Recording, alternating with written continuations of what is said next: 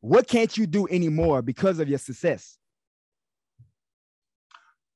Go to any kind of local event without having 15, 20, 25 people try and rap at me. Yo, man, let me kick this freestyle for you, Primo. Oh my God, I can't, man, what? I can't go anywhere. Especially just I'm very recognizable, I guess. Like people always want to fucking rap for me. It's like, that's cool. Like I appreciate it.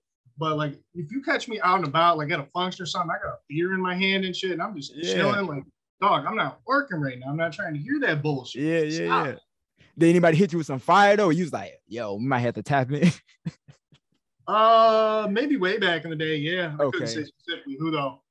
But that, I mean, just because you can like spit, you know, a written acapella like real good to me doesn't tell me that you're a good artist. Like, what can we really put together in the studio? How can you push and market your music?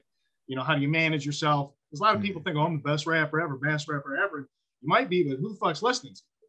Where's your market? You know, well, I'm glad you said that, because that brings back to the producers. You know, a lot of us are like, man, my beats are hard, on fire. Why ain't nobody fucking with me? What do you got to say to those people that's like, oh, I'm fire, I'm dope? Goes right back to the first thing you asked me about. Don't worry so much about that. Find you one or two artists that like your beats and start making music with them.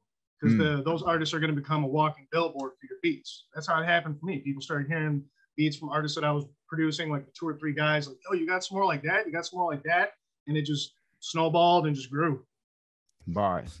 Y'all hear that? Simple. Mm-hmm. Man, we really complicate this stuff. It's like it goes down to hard work and consistency. It's fundamentals, bro. Fundamentals. Freaking crazy. Let's see. Okay. Well, that just answered the question about being able to command a higher price. Because like you say, you work with the artist, you build it up, you get your work out there. Yeah. So you just answer that. So yeah, y'all want to charge more, start low, build an artist, and boom.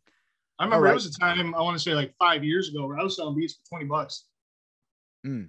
They came across my Facebook memories a couple weeks back. I was like, wow. Like you really used to be able to get a beat off me for $20.